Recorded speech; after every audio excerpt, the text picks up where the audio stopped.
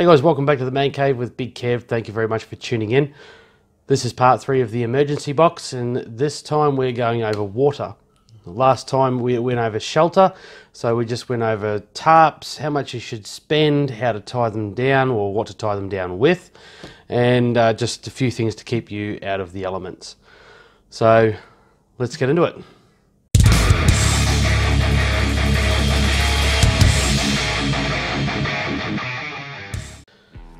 Okay, so water's going to be one of the main things that you're going to want to store for a bug out or bug in situation. Just because you're bugging in, it doesn't mean you're going to have water. In some cases, you may be cut off completely from your water source. So being prepared and having water with you is going to be a really good option.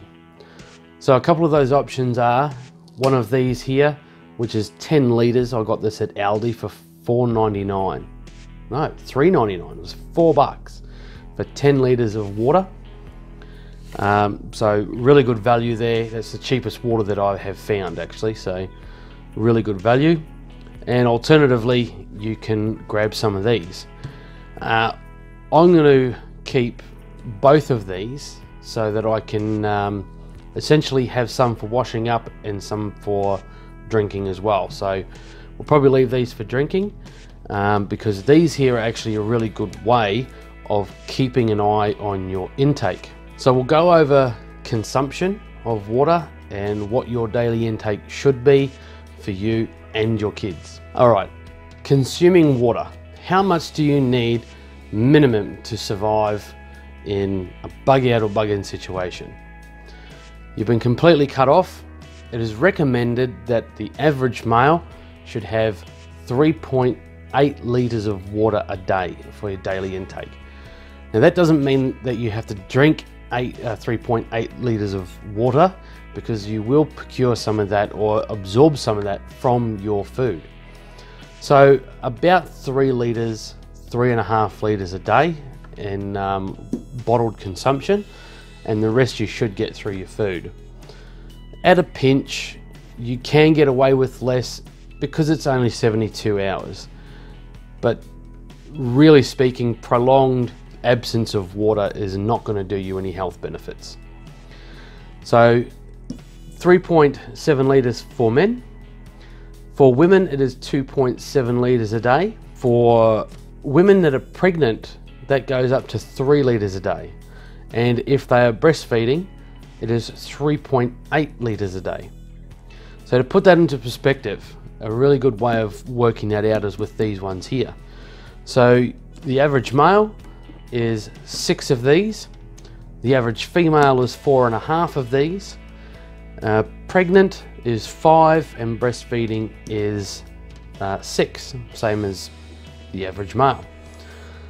Now, I don't see a lot of this online with water consumption for children. So I did a bit of research, and it is recommended that 4 to 8 years old, you are supposed to have 7 cups a day. 9 to 13-year-old girls is 9, and boys is 10, and 14 to 18-year-old girls is 10, and the boys is 14. So that should be your minimum intake for your day. All right, let's go over a few things that you can have here to help you procure water, to help you filter water, to sterilize water, and to keep you hydrated. So we'll start off with these here. These are coffee filters. So if you do have to gather water at some stage from a dam or a creek or somewhere of the sorts, then these are going to help get out all the chunky bits. It's not going to get everything out, but it's going to be very handy for using your filter, because you're going to prolong the life of your filter by having less stuff go through it, less grime and whatnot go through it. So makes it easier to backflush, and you get longevity out of your filter. A good way to gather water is one of these fluid pumps. I bought this one at Aldi for $7. They're not on the shelves anymore, surprise surprise, because they are one of those specialty item things. but there are many of these sorts of things online that you can go and have a look at. So it's pretty much an inlet and an outlet. This also does air as well, so it comes with a little pump stuff, but there's another video on this here if you want to see what it's capable of, and I'll put that at a button at the end of the video. So really good for pumping high volumes of water, especially if one of these gets emptied. You can just fill this one back up with dirty water and then use your filter to filter it. Which brings us to the filter. There are a lot of filters on the market that you can get. You can get charcoal filters, ceramic filters, fiberglass filters, all sorts of stuff, right? So I chose the Sawyer Mini because it is an absolutely fabulous bit of kit. These here will filter 100,000 litres of water. That's a lot of water. You're never going to go through that much water in a 72-hour period. So really good bit of gear. It comes with one of these little squeeze bags that you just fill it up, screw it to the bottom of your filter, squeeze it, and you've got instant water. Also, in the video for the pump, you'll see that I can use this as an inline filter while pumping water through that. Sterilizing your water. There are many ways that you can sterilize water as well. If you're not happy with it just going through a filter, you can boil your water. It's recommended 12 to 15 minutes at a rolling boil to kill whatever's in it. Water contamination is going to be a whole different ball game. So depends what kind of situation you're in, but we won't go over that today. That's a whole other beast. So a good way to sterilize your water is aquatabs or sterilization tablets. These come in many different forms as well. So these ones here were only $15 from Kathmandu, and this will filter up to 50 litres of water. And pretty much all they are is just little tablets as such, and all the instructions are on the back there for how many tablets to use for how much water. So all the information's on there for you.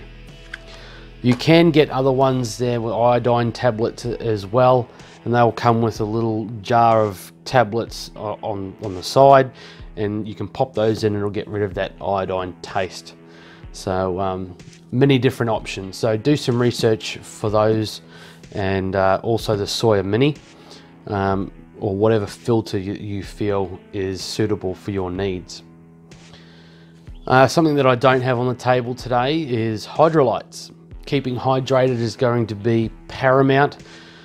Keeping those salts and minerals in your system, especially in very hot weather. This is Australia, so it gets very hot and you can get dehydrated very quick.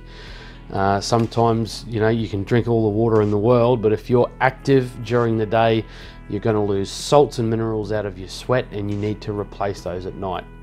And that's going to help you with, it's going to prevent you from getting cramps and other ailments from losing those salts and minerals. So there you go, guys. That is what I have for you today with the water. Again, I do wish that the more experienced people will come on here and give some more information on any of this stuff, or other stuff that I haven't shown here, and tips and tricks to keeping hydrated in a crisis. Sure, you can go and buy this stuff off the shelf, but you don't want to wait for it. As soon as a crisis hits, I know for a fact, because I went through the 2011 floods, that people just went absolutely mental at the shops and just bought everything out. People were fighting over loaves of bread, people were fighting over milk, and it was just absolute pandemonium. So having it stored at your house is going to be your best option. That's what prepping is all about, and that's what your emergency supplies are for. So you can just wait it out, and then after everything settles down, you can go and factory reset, pretty much just restock resupply, and you'll pretty much be apples. So that's it, guys. Thank you very much for watching this video. Don't forget to like, subscribe, share, hit the bell for notifications. Go and check me out on Instagram and Facebook as well for behind the scenes sort of stuff. So thank you so much for watching, and until the next video, we'll see you later.